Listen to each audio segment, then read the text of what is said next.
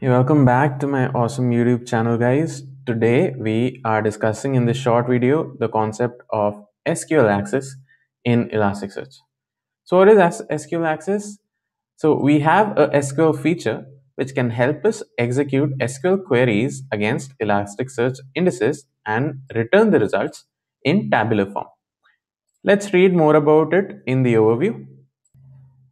And here we see the same thing, that we can run SQL-like queries to be executed in real time against Elasticsearch. And for that, we have a REST interface, we have a command line, and we have even JDBC.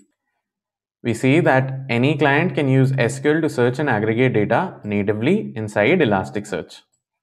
Next, they say that they can consider Elasticsearch SQL as a translator, something that understands both SQL and Elasticsearch and makes it easy to read and process data in real time at scale by leveraging the capabilities of Elasticsearch. Let us see one more page in the documentation, which is getting started with SQL. So here we have a certain set of data which has been indexed, and in the next line we see how easy it is to retrieve this data using a certain SQL query. So here we say select star from library, because this index is called library, where the release date is less than this date, and here we can see that we got a data in tabular form. So let's try it out on our own as well. I am back at my Kibana console, and this is the set of data that we have already kept indexed in our user index for this example. Now let me go back to the getting started with SQL page, and I can copy this SQL over here, and we will write the query from scratch. So the syntax here is that we send a post request to the path /_SQL and we specify a query. In this case, let us try with the most basic SQL query, which is select all rows, select star from users, and let us see what the result will be. Okay, I get it. Our index is called user and not users. I think so. My data might not have been indexed. Okay, so let's send this query again. Yes, in fact, my data was not indexed. So we see that we get all of these 8 documents by executing this SQL query in tabular form. Okay, so let us now try out a couple of examples with what we have newly learned. And if you know SQL, this is going to be very easy for you. If you don't, this is a good moment to learn something new about SQL.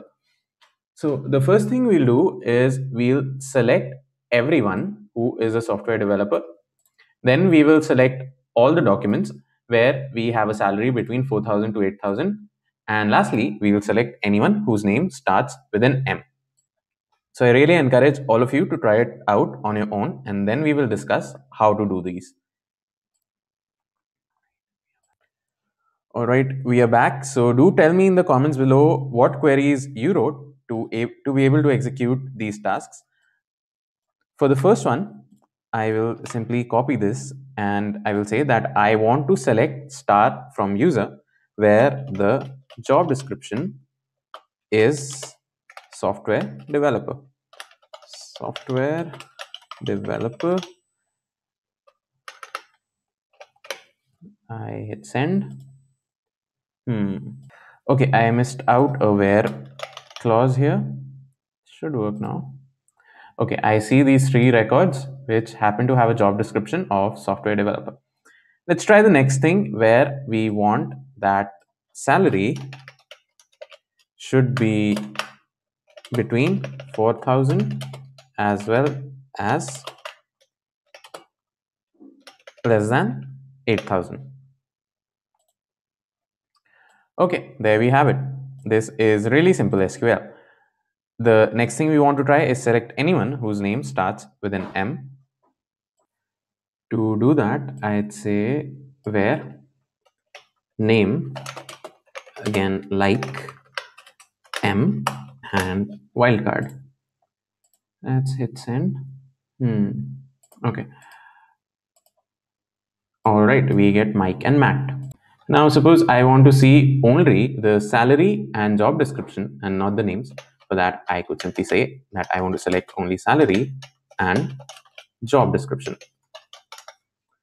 I hit send, and there you have it. We don't see the names. How about I clear all of this and let's try to perform certain aggregations. Again, I'll copy this and let's try to perform let's say a count star, which gives us the total number of rows in this index. We can see that the count is 8, and indeed we have 8 documents in our index. How about the total sum of salary that we are paying to the employees along with the, say, average salary? I hit send and I can see the total as well as average salary of all the records. I could even filter it out further by saying that where, say, job description is equal to software developer. Again, I hit send and I can see that the sum and average salary of software developers is shown to me. And I feel those are some pretty neat and pretty helpful examples, and anyone who knows SQL already should definitely explore this feature of Elasticsearch in more depth and try to use it in your projects. Alright, till now we were using Elasticsearch SQL by making use of REST endpoints. Now let us see how we can do the same using command line. Now, since my Elasticsearch installation is based on Docker, I will have to exec into my Docker container, access the shell, and that is from where I can launch the Elasticsearch SQL CLI.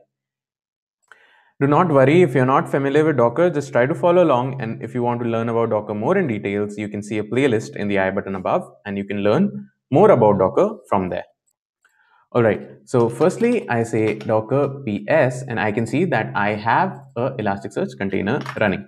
Next, I would like to say docker exec minus it. I give the name of my container and the command I want to run in this container is the bin bash, and since I have used the minus I flag, it will allow me to access the terminal interactively, that is, it will wait for standard input. Okay, so I am inside my terminal. Next, I am going to execute the jar file for Elasticsearch SQL CLI. So for that, I would have to make use of Java, and then I specify the name of the jar file, which is Elasticsearch SQL CLI 7.9.2. In my case, your version might be a little different. And then I give it the IP address of Elasticsearch.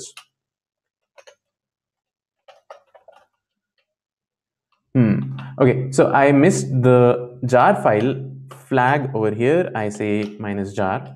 I hit enter and I can see that my terminal is up and running.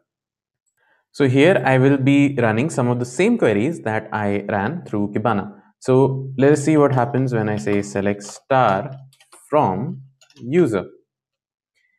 And yes, this is the data that I had already indexed in the user index. Let me clear my screen, and just for the sake of it, let me try out something more. Select star from user where salary is greater than 5,000. Okay, I made another typo from. Okay, so it is working as expected. And that is going to be it, guys. Those are the basics of Elasticsearch SQL. Do explore it more in depth. Here is all the documentation that you need to learn more about it. Do tell me all the fun things that you're learning in the comments below and we can have a discussion. If you like the content of the video, do hit the like button. If you like the content of my channel, please hit subscribe. You can hit the bell icon to never miss any new updates. And like always, thanks a lot for watching.